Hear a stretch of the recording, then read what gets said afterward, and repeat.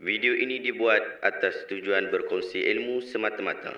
Ia tidak dibuat untuk menghina atau menjatuhkan kredibiliti mana-mana pihak, organisasi atau jabatan.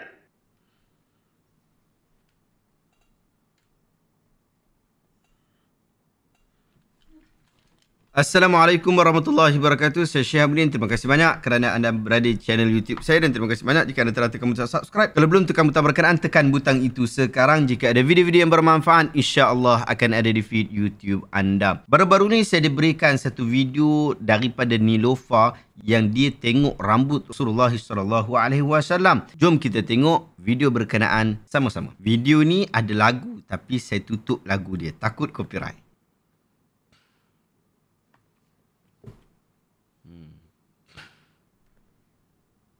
Merah mata dia. Menangis dia.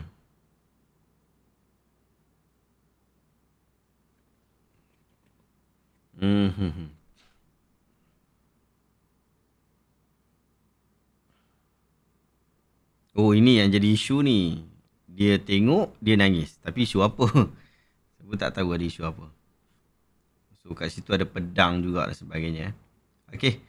Baik, kita dah tengok video berkenaan dan disebutkan dekat situ saat melihat helaian rambut Rasulullah, Allah bagi rasa seolah-olah Nabi SAW ada dekat.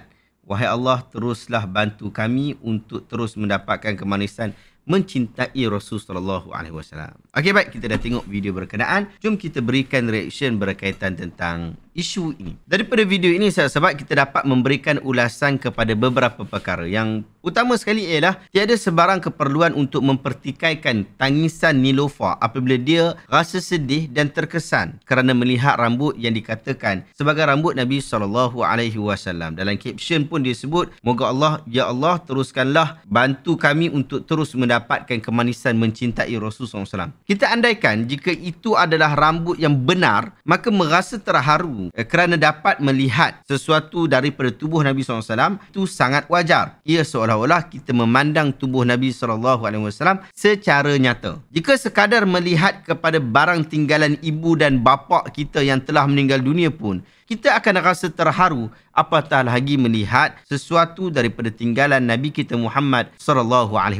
Ia adalah kesan biasa bagi seorang yang mencintai seseorang yang lain. Sebagai seorang Muslim, kita mencintai Rasulullah SAW melebihi segala-galanya. Ini bertepatan dengan sabda Nabi SAW, la yu'minu ahadukum hatta akuna ahabba ilaihi min walidihi wa waladihi wan nasi ajma'in. Tidak sempurna iman seseorang kamu sehinggalah aku, yakni Rasulullah SAW, lebihlah kamu sayang daripada orang tua kamu, mak bapak kamu, anak-anak kamu dan manusia secara keseluruhannya. Hadis sahih riwayat Imam Al-Bukhari. Jadi tidak patut jika ada sesiapa yang mengutuk dan mengeji Neelofa terhadap hal ini. Saya pelik, cukup pelik apabila ada sebahagian kita yang memperlekehkan apabila Neelofa menangis ataupun dia bukan menangis sangat, dia terharu sehingga mengalirkan sedikit air mata apabila melihat gambar berkenaan. Saya pelik apabila ada orang mahu mempertikaikan isu itu. Cuma apa yang patut kita pertikaikan ialah, benarkah itu adalah rambut Nabi SAW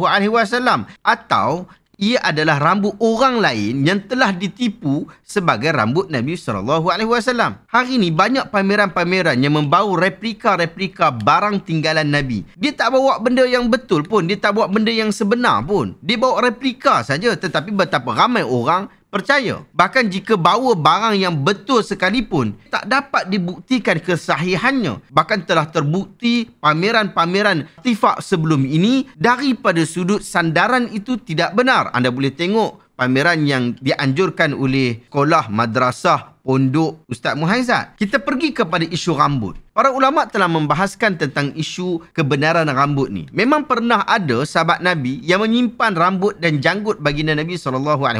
Bukan seorang, tapi ramai orang. Kita boleh rujuk hadis riwayat Imam Al-Bukhari yang telah membuktikan hal ini. Dari Anas bin Malik, dia berkata, "Lamma rama Rasulullah SAW jamrah wa nahara nuskahu wa halaqa nawal al-haliq qahul ayman. Fahalaqahu summa da'a Abu Talha al-Ansari fa'atahu iyyahu. Summa nawalahu shiqqa al-aysar. Faqala ihliq. Fahalaqahu fa'atahu Abu Talha faqala iqsimhu bainan nas. Setelah Rasulullah SAW melontar jamrah, menyembelih haiwan korbannya dan mencukur rambutnya, baginda meminta tukang cukur untuk mencukur kembali rambutnya yang sebelah kanan. Kemudian baginda memanggil Abu Talha Al-Ansari dan memberikan rambut tersebut kepadanya. Sesudah itu baginda kembali meminta untuk dicukurkan rambutnya yang di sebelah kiri sambil bersabda, cukurlah. Maka beliau pun mencukurnya dan setelah itu menyerahkannya kepada Abu Talha seraya berkata, bahagilah kepada orang ramai. Hadis ini adalah hadis yang sahih riwayat Imam Muslim. Pun begitu, dengan jarak masa yang begitu lama iaitu 1400 tahun, menyebabkan keturunan sesuatu rambut itu dapat dipertikaikan kerana sanad dan jalur penyampaian itu tidak dijaga rapi. Sehingga boleh jadi itu adalah benar sangatlah tipis. Demikian juga sebahagian sahabat yang memilikinya telah berwasiat untuk menanam rambut atau janggut itu bersama mereka sendiri seperti mana yang telah dilakukan oleh Muawiyah bin Abi Sufyan dan sahabat-sahabat yang lain. Mengikut riwayat daripada Ibn Abi Dunya, katanya adalah ucapan terakhir Muawiyah bin Abu Sufyan ialah wasiatnya kepada anaknya Yazid ketika ajalnya hampir tiba. Wasiat itu adalah supaya anaknya Yazid meletakkan bersama jenazahnya salah satu kain Rasulullah SAW, potongan rambut dan kuku baginda. Potongan kuku dan rambut hendaklah diletakkan pada hidung, mulut, telinga dan matanya. Sementara kain pula untuk membalut sekujur tubuhnya selain kain yang lain. Anda boleh rujuk penulisan daripada Dr. Suad Mahir Muhammad dalam Mukhallafatul Rasul fil Masjid Al-Husain, jilid ke-6, muka surat ketiga. Nasir bin Abdul Rahman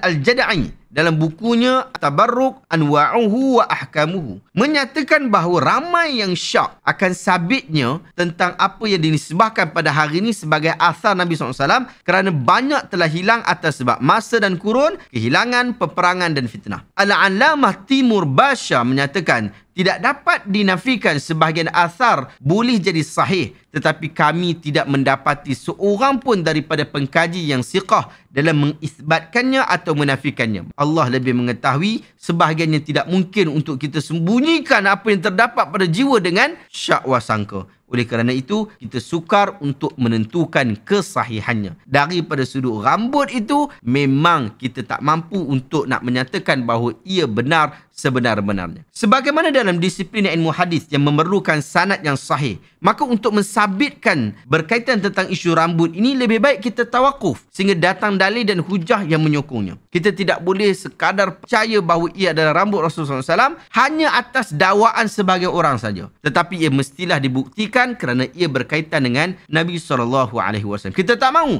orang bawa rambut orang lain. Kita tak mahu orang bawa rambut replika lalu dikatakan bahawa itu adalah rambut Nabi SAW. Ini adalah pembohongan atas nama Nabi SAW.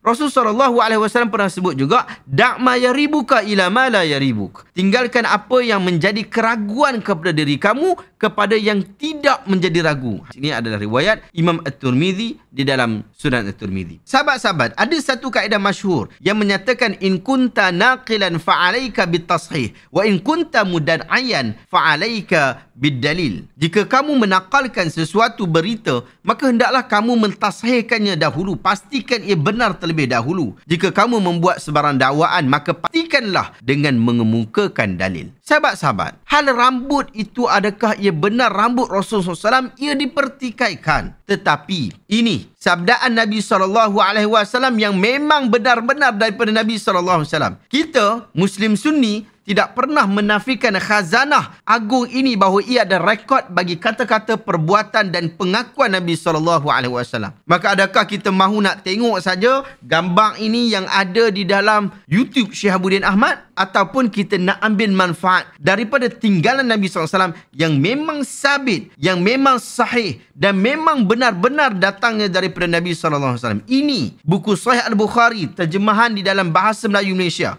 Dapatkan link, saya letak dekat bahagian description. Ini tinggalan kisah hidup baginda Nabi yang luar biasa. Perjuangan yang tiada tolak bandingan. Ini rekod kisah benar kehidupan Nabi SAW. Adakah kita nak tengok saja? Beli. Link saya letak dekat bahagian description. Ini tinggalan amalan Nabi. Bukan buatan-buatan orang. Bukan buatan-buatan tok guru. Bukan buatan-buatan tok syekh, tok wali. Tapi doa dan zikir Nabi SAW daripada hadis-hadis yang sabit. Hadis-hadis yang betul-betul benar daripada Nabi SAW. Tak mahukah kita mengamalkan apa yang Nabi SAW tinggalkan ini? Link saya letak dekat bahagian description. Ini bongkaran terhadap watak seorang Muhammad utusan Allah. Bagaimana bentuk wajahnya, rambutnya, tangan dan kakinya. Apa yang baginda makan, minum dan buat setiap hari. Bagaimana baginda ketawa, senyum dan gembira. Ini bukunya. Link pada bahagian description. Ini semua sahabat-sahabat adalah tinggalan Nabi SAW yang memang benar daripada baginda. Jangan tunggu lagi sahabat-sahabat. Dapatkan buku-buku ini dan ambil berkat dengan memanfaatkan buku-buku ini. Wallahu ta'ala alam. Adakah anda dapat sesuatu yang bermanfaat pada hari ini? Jika anda rasa video hari ini bermanfaat, tekan butang share. Semoga orang lain juga mendapat manfaat yang sama. Terima kasih banyak. Assalamualaikum warahmatullahi wabarakatuh.